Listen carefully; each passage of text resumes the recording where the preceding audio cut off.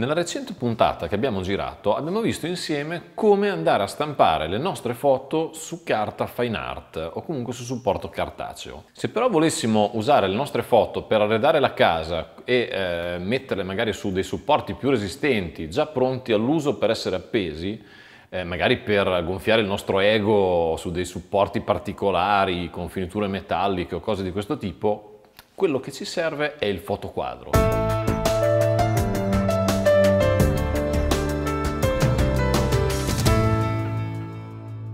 Vi ricordate la volta scorsa quando Paolo raccontava quell'aspetto legato alle proprietà chimiche, alle fibre naturali della carta e a questo tipo di concetti? Dimenticate tutto. Oggi vedremo supporti in alluminio, tela, metacrilato, disponibili come sempre sul sito di Saal Digital, che anche in questo caso ci sta dando l'opportunità di provare alcuni di questi supporti per voi.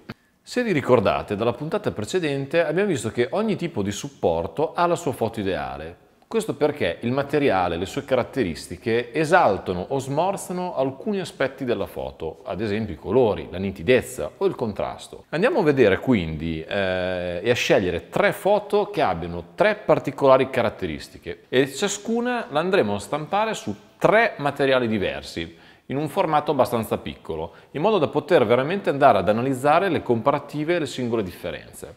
Dunque, la prima è una foto scattata per le strade di New York durante la Blue Hour e si può vedere che è ricca di dettagli, un sacco di contrasto e un contesto decisamente urbano, per cui sono curioso di vedere come si comporterà sul supporto di alluminio e anche sugli altri due. La seconda è uno scatto invece molto astratto di un dettaglio dell'Antelope Canyon, quindi con sfumature molto gradevoli, però con una gamma dinamica molto spinta. E la terza invece è questo splendido scatto di Paolo realizzato a Cuba con questo cielo bianco molto presente e acceso e questi due colori giallo e blu veramente molto vividi e intensi. Vediamo anche qui come si comportano i 3 materiali. Il primo materiale che andremo a guardare è proprio l'alluminio, in particolare con questa rifinitura cosiddetta Butlerfinish, di cui nella scheda presente sul sito di Saal viene esaltata la brillantezza nei punti luce e questo stile raffinato ed esclusivo. Il secondo materiale invece è uno dei più diffusi, sicuramente più abbordabile anche dal punto di vista dei costi, e cioè la stampa in tela. In particolare qui viene evidenziato che c'è anche una cornice in legno naturale. Il terzo tipo di supporto invece è questo metacrilato che proveremo, che sembra essere non così promettente come gli altri, ma ci incuriosisce proprio per la grande profondità dell'immagine promessa in questa scheda descrittiva. Come prima cosa, importantissima, andiamo ancora una volta a scaricare dal sito di Saal Digital i profili ICC di questi 3 supporti che abbiamo scelto.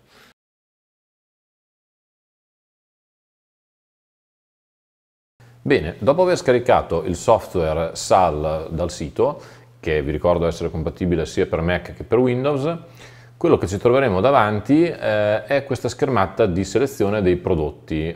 Clicchiamo su fotoquadri e ci troveremo davanti ad una schermata con una serie di supporti.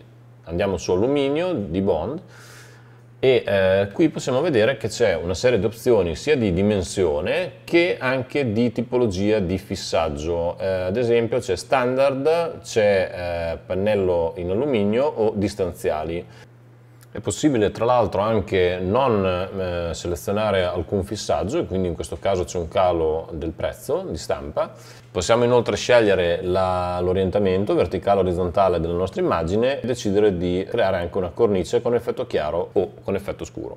A questo punto creiamo il nostro ordine, quindi rivediamo velocemente, trasciniamo l'immagine, riempiamo completamente l'area, abbiamo l'indicatore della qualità verde, quindi vuol dire che la risoluzione è sufficientemente buona per questa immagine, scegliamo un tipo di fissaggio e procediamo così quindi per tutte e 9 le stampe che dobbiamo ordinare, nel formato in questo caso 30x45.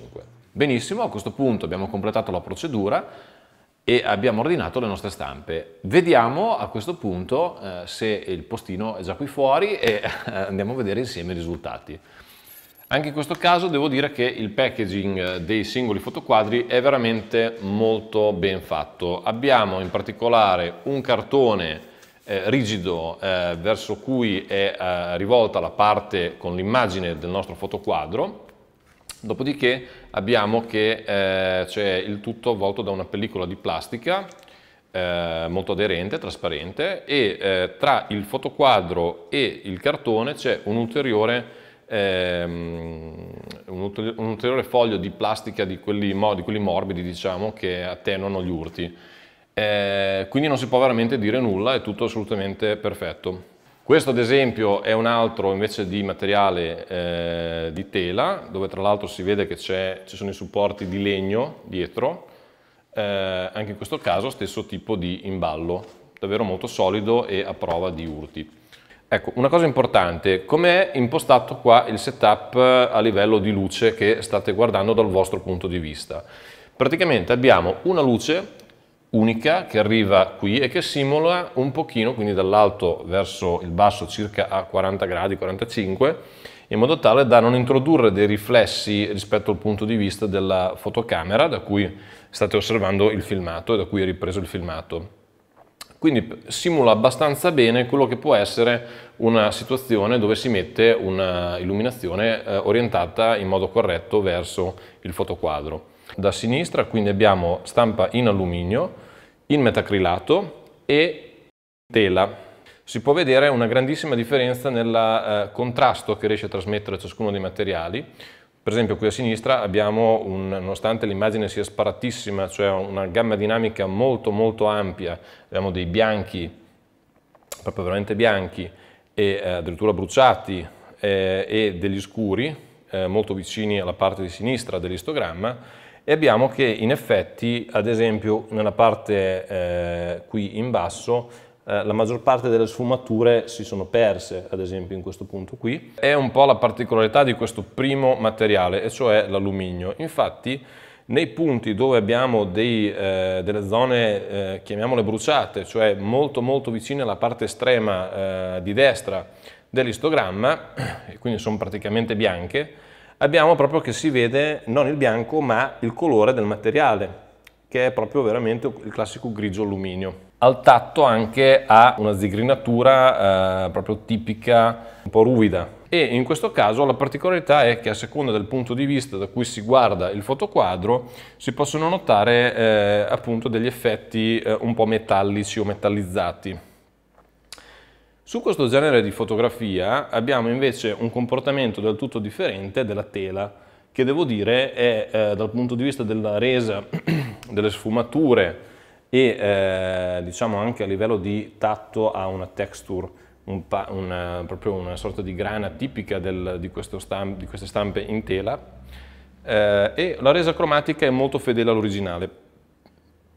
Quella che sicuramente rende veramente di più dal vivo e probabilmente si riesce a capire anche dalla fotocamera e dal filmato che state guardando è senza ombra di dubbio su questo tipo di scatto il metacrilato, che è veramente spettacolare. I colori sono accesissimi, i contrasti e la nitidezza dello scatto sono veramente impressionanti, cioè ci sono dei punti veramente notevoli ed è proprio come se questa sorta di pseudo trasparenza che da vedere sembra come plexiglass però, ed è veramente molto brillante e molto bella ed impatto da vedere. Questo materiale riflette tantissimo. Se provate a vedere bene, adesso ad esempio stiamo provando a mettere, c'è Federico che ci sta aiutando per le riprese, che si è messo davanti e dovreste teoricamente vedere la sua mano. Questo invece è molto opaco alla vista, per cui riflette molto meno, e la tela, come si può notare, è un materiale che, come dire, risolve tanti problemi di riflessione, lavora bene dal punto di vista cromatico e di definizione,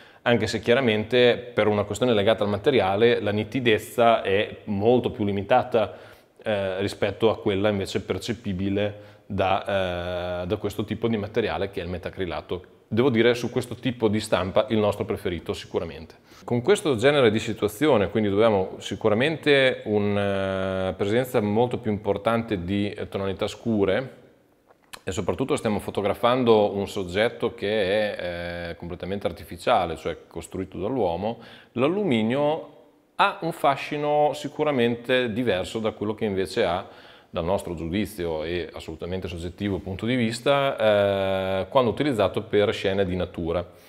In questo caso, ad esempio, il fatto che ci siano dei riflessi metallici o comunque con un effetto metallizzato sulle parti di questi grattacieli, sulle linee di questi grattacieli o su le parti più luminose delle luci della strada e dei taxi, sicuramente ha un certo fascino. Devo dire, su questo materiale rende molto bene questo scatto. Molto bello anche il secondo materiale, quindi il metacrilato. La tela, devo dire che ha un contrasto, un appeal veramente notevole. Il metacrilato, ancora una volta, però dal vivo è veramente molto bello. Devo dire, secondo me, a me personalmente il preferito in questo caso dei tre. Ecco, una cosa da dire sul packaging del metacrilato è che una volta tirato fuori il fotoquadro abbiamo una pellicola che è sopra che va rimossa.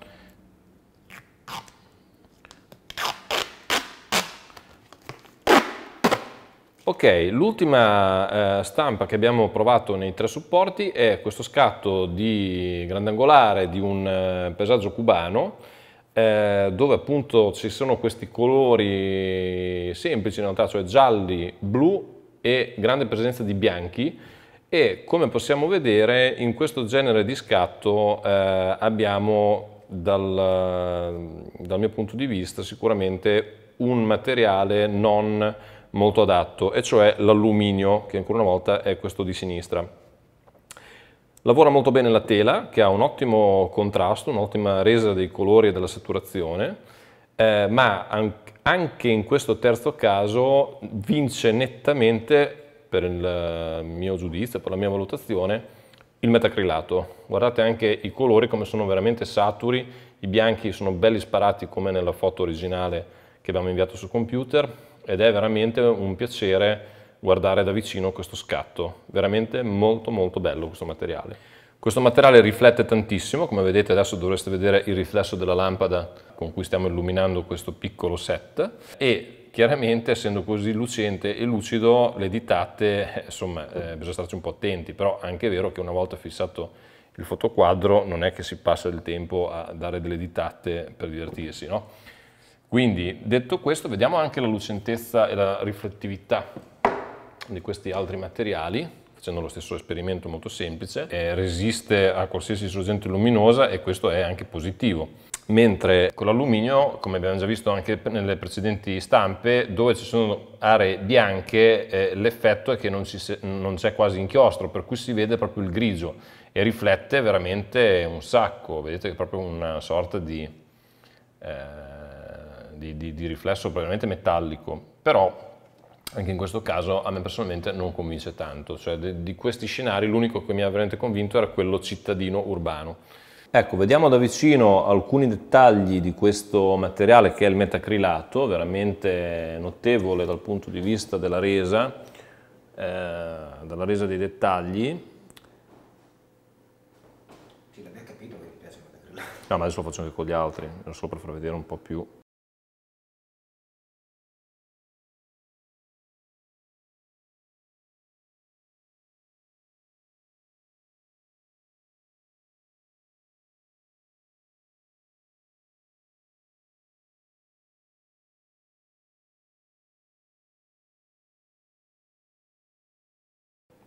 Qui invece abbiamo l'alluminio che, come si può vedere, ha una nitidezza comunque discreta, cioè buona nitidezza, però chiaramente il tipo di supporto, vedete come diventa grigio appena lo ruoto. Ecco, e infine abbiamo la tela, come vedete c'è proprio questa sorta di grana, come si può dire, del resto è la tela, ha questa superficie ruvida, dove però la nitidezza sicuramente è buona, il contrasto è molto bello e riflette poco la luce. Ecco, una particolarità del metacrilato, come vedete, è che l'immagine praticamente è come se fosse dentro a questo materiale, cioè la stampa continua dentro a questo materiale, che è veramente molto figo da vedere. Il supporto standard sono due placche come queste che andranno attaccate proprio fisicamente al fotoquadro e quindi fissate con dei normali chiodi a gancio al muro. Mentre quest'altro è il supporto intermedio, che è quello di alluminio, che viene proprio già incluso e consegnato fissato al nostro fotoquadro, quindi in modo un po' più stabile. Quindi abbiamo visto una comparativa veramente molto interessante di 3 stampe di tipo diverso su 3 materiali differenti. Ma quindi qual è il risultato di questa comparativa? Possiamo sicuramente dire che la qualità dei fotoquadri è ottima. Tutti e 3 i materiali testati hanno delle specifiche caratteristiche che ne esaltano la qualità su alcune particolari tipologie di foto. Ad esempio abbiamo visto che l'alluminio rende molto bene su contesti urbani, dove abbiamo delle linee e comunque dove una logica di effetto metallizzato si presta meglio. Rende dal nostro punto di vista meno bene invece quando applicato a situazioni dove ci sono panorami o natura o situazioni di questo genere. Non ci ha convinto. Per quanto riguarda invece il supporto tela, è sicuramente veramente il più abbordabile dal punto di vista economico, ma anche sicuramente il più adattabile alle differenti tipologie di scatti, cioè su tutte e 3 queste differenti situazioni di immagini ha reso bene e si difende veramente anche dal punto di vista di nitidezza, di contrasto e di qualità dell'immagine egregiamente. Il metacrilato invece è il materiale che ci ha veramente stupito per la sua capacità di riuscire ad accendere, a rendere viva, accesa, contrastata e super nitida la nostra foto. Però uno degli aspetti che l'altra volta nel precedente video abbiamo deciso di valutare era l'affidabilità dei colori e della resa cromatica delle stampe se confrontata con la foto che avevamo sviluppato su Lightroom e quindi inviato in stampa. Anche in questo caso abbiamo seguito il processo di soft proofing, quindi abbiamo utilizzato i profili ICC scaricati dal sito internet, applicati per valutare la resa in anteprima dei colori e di come sarebbe stata la stampa una volta arrivato il fotoquadro. E devo dire che anche in questo caso abbiamo visto un'ottima fedeltà, cioè i profili ICC effettivamente ci hanno permesso di anticipare un po' quello che è stata, avendole viste a posteriori, la resa e l'affidabilità cromatica del fotoquadro rispetto alla stampa originale. In particolare però sia metacrilato che tela ci hanno convinto di più, cioè dei 3 profili ICC testati, quello probabilmente su cui si potrebbe migliorare un po' è quello relativo all'alluminio, che a nostro giudizio non rende sufficientemente bene l'appiattimento dei contrasti che si ha una volta ricevuta la stampa. Quindi, qualora stampaste in questo formato particolare di fotoquadro, aspettatevi, se state utilizzando l'attuale profilo ICC, una stampa con meno contrasto e i neri tenderanno a essere più grigi, quindi con un punto di nero un po' più debole rispetto a quello che invece si vede a monitor. Ecco, ci teniamo anche a far vedere una cosa, un aspetto che forse non è così importante, ma che sicuramente è da tenere in conto, soprattutto se si è un po' sbadati, per esempio come sottoscritto. Infatti questo qua è il fotoquadro su alluminio con la fotografia del Canyon, il cui effetto è molto bello, è venuto molto bene, eccetera, però come potete notare è bastato che questo supporto sfregasse contro un altro oggetto che è venuto via piuttosto facilmente l'inchiostro, quindi diciamo si è creato questo graffio. Quindi attenzione, perché questi supporti sono molto belli, però come spesso succede per le cose belle sono anche delicate, quindi una volta che vi è arrivato a casa maneggiatelo con cura, appendetelo al muro e state attenti che non venga graffiato da chiavi o oggetti metallici o altri oggetti. Questo invece è il fotoquadro con la stessa foto ma in tela. Questo qua è un supporto costruito in modo sicuramente molto solido, infatti si vede che il legno è ben montato, è ben graffettato, quindi sicuramente resiste nel tempo, al contrario di altri supporti che abbiamo provato con altri distributori. L'unica cosa è che anche qua attenzione a come si maneggiano le cose, come si conservano, perché qua ad esempio abbiamo appoggiato sopra un oggetto e la tela si è lievemente piegata, però è probabile che nel tempo si sistemi da sola perché non c'è in realtà un danno reale. Ed eccoci col metacrilato, qua è la foto sempre del Canyon, probabilmente questo è il formato che ci dà la maggiore soddisfazione. Occhio alle ditate, perché niente di grave, si possono togliere con un panno, però è un materiale che si presta alle ditate, e guardate come queste sfumature del giallo eccetera creano col metacrilato un effetto plastico, non so come dire, molto piacevole, e fa veramente risaltare i contrasti tra le zone scure e le zone chiare, quindi veramente probabilmente il formato più interessante per questo tipo di fotografia. Quello che infatti abbiamo deciso di fare a questo punto è di stampare un'altra foto diversa da queste in un formato più grande, proprio metacrilato. Bene, ecco qua che è arrivato il nostro quadro in metacrilato, è un 75x50, quindi un formato che comincia a essere generoso, lo spessore di circa mezzo centimetro e ha un bel peso. Qua, come potete vedere, c'è il supporto in alluminio per appenderlo agevolmente.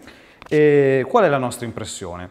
La nostra impressione è quella di una stampa che è venuta molto bene, di qualità molto alta, con questo effetto glossy, diciamo così, dato dal metacrilato, per cui abbiamo scelto un tipo di fotografia che cercasse di sfruttare questo tipo di effetto. In che modo? Cercando una foto che abbia delle zone che per luce, per illuminazione, vengano fuori, no? E quindi qui abbiamo queste aree scure di roccia, ma abbiamo anche delle aree chiare illuminate dal sole che filtrava attraverso le nubi. Questo è un esempio di foto che probabilmente con questo tipo di materiale, che ha questo tipo di resa, può dare dei bei risultati. Quindi la stampa è piuttosto nitida, ovviamente in rapporto alla profondità di campo e al diaframma usato. Quindi il parere finale è quello di grande soddisfazione, perché questo tipo di stampa, di formato, di materiale ci regalano un oggetto di sicuro valore, bello da avere in casa,